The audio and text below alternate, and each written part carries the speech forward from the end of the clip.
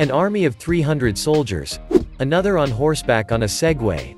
Or an army made up entirely of volunteer civilians. Make yourself comfortable. Here are the 10 most embarrassing armies in the world. You are most certainly familiar with the Vatican, maybe even been there. But did you know that in addition to being the smallest state in the world, the Vatican has another particularity? No. So if you want to know, keep your ears open.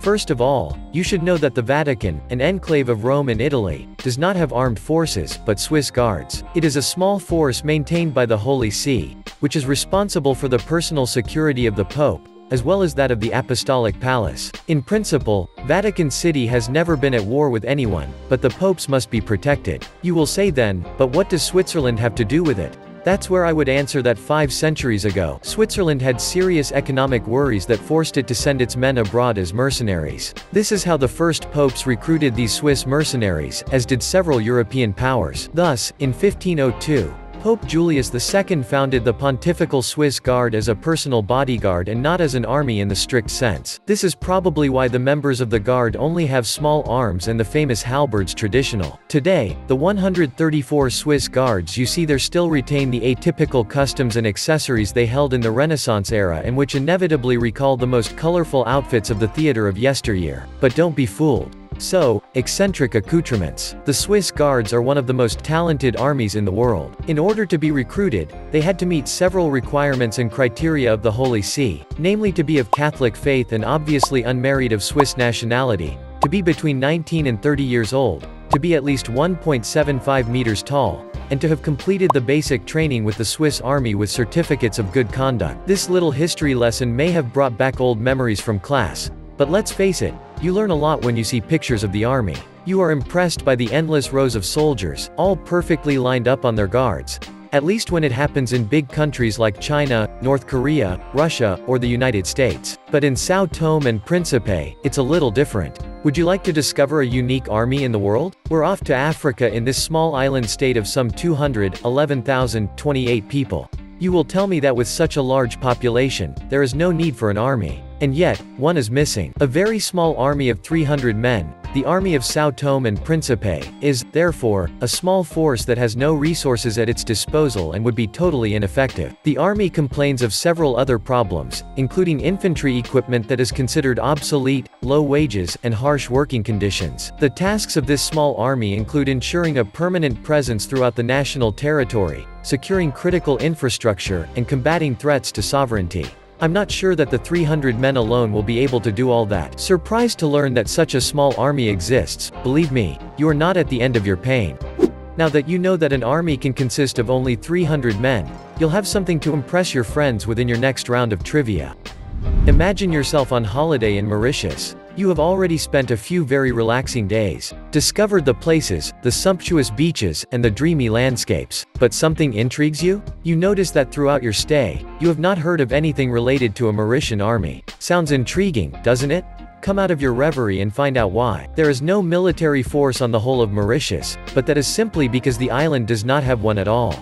And yes, none. On the other hand, the order and security of the country are maintained by a force of 10,000 members who are all under the command of the Commissioner of Police. The National Police Force consists of 8,000 police officers who ensure civil order.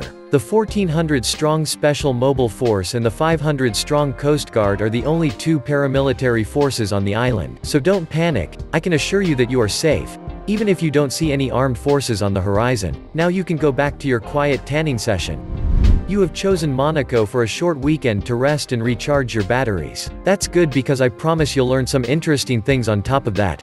Every day, just before noon, you will certainly be among the tourists who crowd the square in front of the princely palace to attend the traditional changing of the guard ceremony. You will notice these little soldiers all dressed in white or blue, who seems to come straight out of the tale The Steadfast Tin Soldier. At this point, you will say to yourself that it is just unrealistic that such elegantly dressed soldiers have been empowered to wage war. Well, just think, if at the same time, to defend these 38,682 Monegasque inhabitants, there is no need for guns or tanks, these soldiers blend in perfectly with their environment. The blue of the sky, the green of the waves, and the scent of a long-lasting summer as the principality is undoubtedly one of the richest in the world.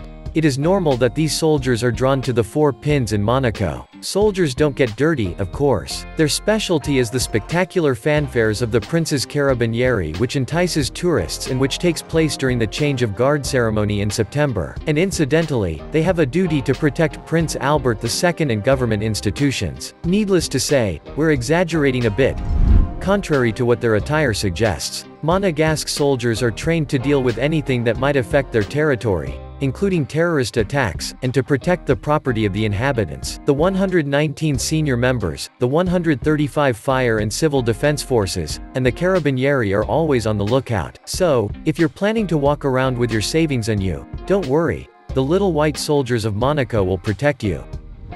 It seems that Japan is not as safe as you think. I'm sure you'd like to know why this country wouldn't be secure, since it is, after all, one of the world's greatest powers. I will tell you. Well, that's because, despite its 1.5 million inhabitants, this island country has no army to speak of due to its recent desire to become a pacifist country. Okay, I know you don't understand anything I'm saying, so I'll explain everything in detail.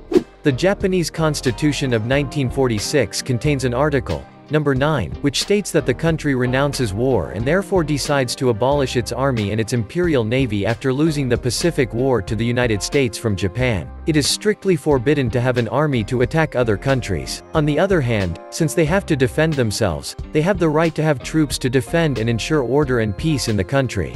This is where the self-defense army comes into play. It was formed in 1954 and is composed of a self-defense maritime force of 44,000 members, a self-defense air force of 45,600, and a self-defense land force of 157,000 soldiers. Now, I know what that sounds like. It's hard to believe at first, but after all, wouldn't it be an example to follow? As you know, Iraq has only just emerged from a long civil war against the Islamic State that has been plaguing the country for several years. But there's one thing you don't know about his army. Some time ago, as the ultra-radicals of the Islamic State in Iraq and the Levant incited their members to march to Baghdad, hundreds of men from across the country gathered outside the Iraqi Army's volunteer recruitment center to defend their country. Men who have never been trained for war have joined the Iraqi armed forces. Such a decision has certainly helped the country's armed forces to avoid a total and catastrophic collapse. But on the other hand, the risks taken were high since new recruits not trained in the arts of war could risk their lives due to a lack of professional knowledge. Today, in some parts of Iraq, there are at least as many Shiite gunmen and civilian volunteers as there are regular soldiers. I know that seeing images of war is always off-putting and unpleasant, but at least now you know that the Iraqi army is not just made up of soldiers. You must surely know that each country normally has its own army, air force, and navy. Well, maybe not all. Do you know that there is a country that has neither an army nor an air force? Yes, everything happens in the water. Do you want to know which country it is? So, a little dip is in order. But before that, you'll have to travel thousands of miles to land in the Bahamas. This small Caribbean country has a population of about 385,000. No wonder there is no land army that would want to leave this clear, heavenly water. Of course, like any country, the Bahamas probably has enemies too. But to counter them, the Navy is in charge. Under the Defense Act, the Royal Bahamas Defense Force has been tasked with defending and securing the entire territory, protecting the integrity of the territory, patrolling the waters of the territory, rescuing the population in the event of natural disasters, and, most importantly, maintaining law and order. As you can see, there are no tanks, no armored vehicles, and military trucks. The Bahamian Defense Forces are entirely naval. But contrary to what you might think, there is nothing idyllic or relaxing about being a soldier in the Bahamas. The naval force undergoes heavy and laborious training. In fact, one of the most common training practices is to have a soldier swim 3 kilometers with an 18-kilogram backpack on his back. Do you feel breathless just imagining the scene? Catch your breath. There is still an army that we haven't talked about yet.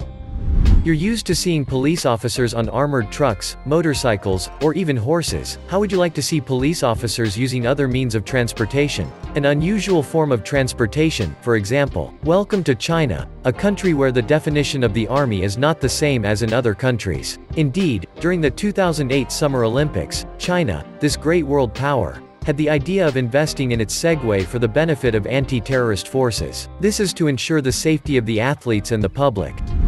For example, For several months in Shandong province, China's elite police trained in simulation exercises in preparation for a possible terrorist attack during the Beijing Summer Games. The Segway allows soldiers to control the balance and maneuverability of the machine, keeping both hands on their weapon while accelerating and turning the machine with their body movement. The machine also allows them stability during a possible shooting. It is indeed rare to see soldiers in such positions now. If you are asked about the Chinese army, you will have something interesting and unusual to say about it. So, what do you think of these unusual armies? Tell us what you think in the comments. And if you like this video, don't forget to give a like, subscribe to the channel, and activate the bell to receive all the notifications and not miss anything from our upcoming content.